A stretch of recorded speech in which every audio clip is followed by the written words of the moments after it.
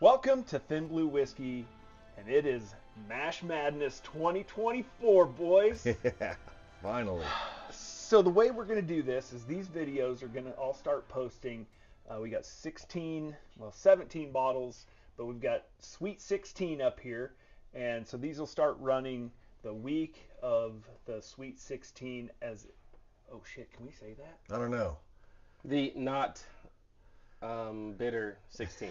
Yeah. The not bitter 16, yes. So that's when the basketball tournament is going to be playing. We'll run these videos in conjunction. We did this last year and it was a whole lot of fun, but this year we decided let's do all 100 proofers. Takes the proof out of the game. Yeah. So we can't bring in like 100, like the Kentucky Owl was kind of and the George T. Sags where you got into your nose in the glass, you're like, oof, that's a good deal going on there. That was kind of what we were worried about last year, was the fact that some of those really high proofers were going to go up against a low proofer on the other side of the bracket. Kind of a stacked, So, but it ended up not really happening the way it all worked out. We lucked out that we didn't have a crazy high proofer up against a 100 proofer. So Right.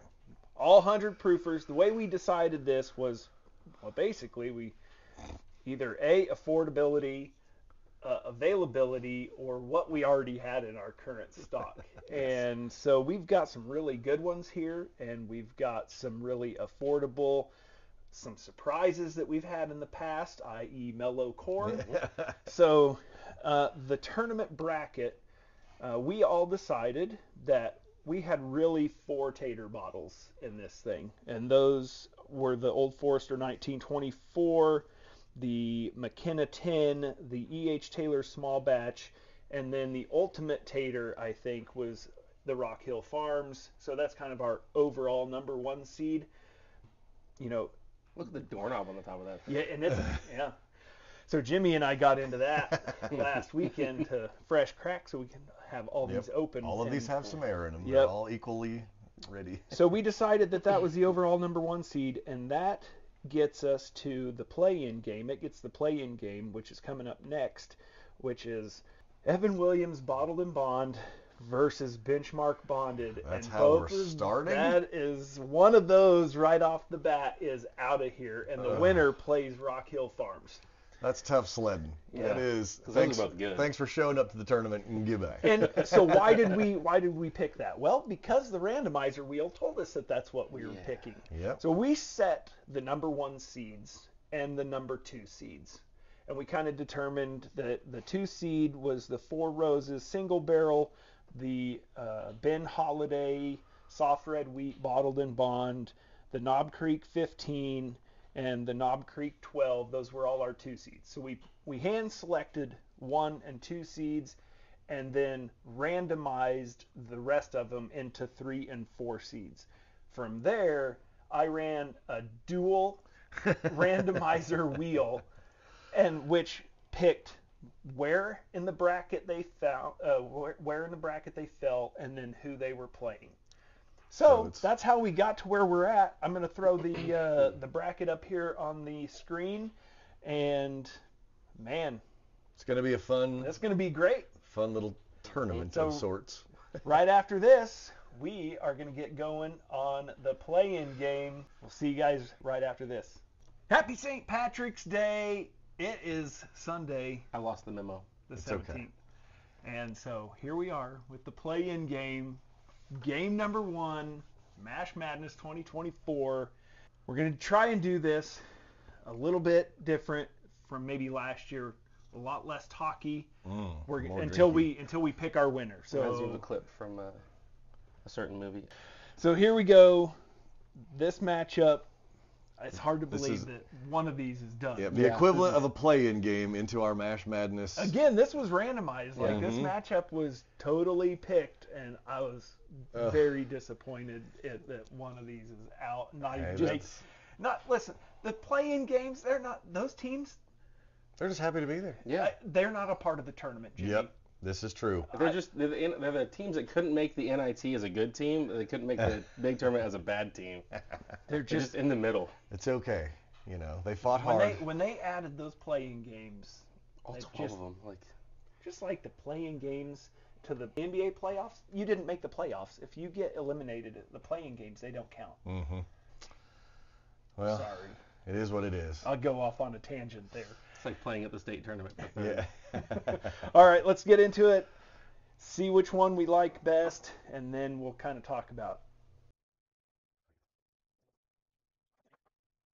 A lot of huffing and a lot of sighs behind the bar here, because this is bottom shelf Jim's go-to every day, and I gotta pick one over the other. I have my decision. Me too. Damn it. It is literally like... That's not easy. It's a pick'em, essentially. Yeah. Got a coin to flip? I know. I got my decision. I'm gonna regret it either way, but I got to take a stand, man. Okay. We're all three locked in? Answers are locked. All right. My pick is the left glass. Left. Me too. Do we have any guesses? Is that the first time we've all guessed the same? Usually one of us is like the asshole that's off. Do you have any? So for me, the left glass was a little easier to drink. There was a sharpness on the right glass. I'm surprised you didn't pick the right glass, to be honest, because I figured you'd like that. But it was almost more of a grainy sweetness, sharpness, whereas the one on the left it was softer, Just a little smoother. a little more. It's just rounder. Yes, Yeah. It was That's why I liked it better. It's a great term. Yeah, the right one was it was too sharp, almost grassy sharp versus sweet sharp. Do you have a guess of what? I don't.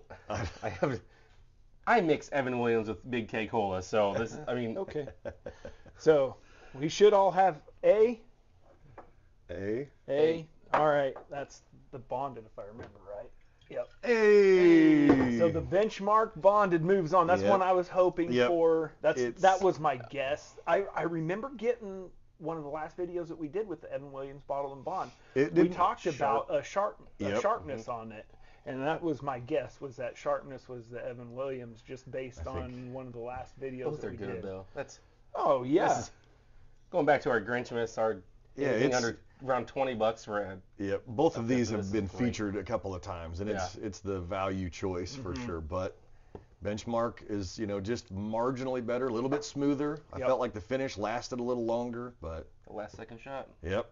Sorry to see you go, Evan Williams. You will be back. You are kind of the recurring guest on this episode here. So. Yep.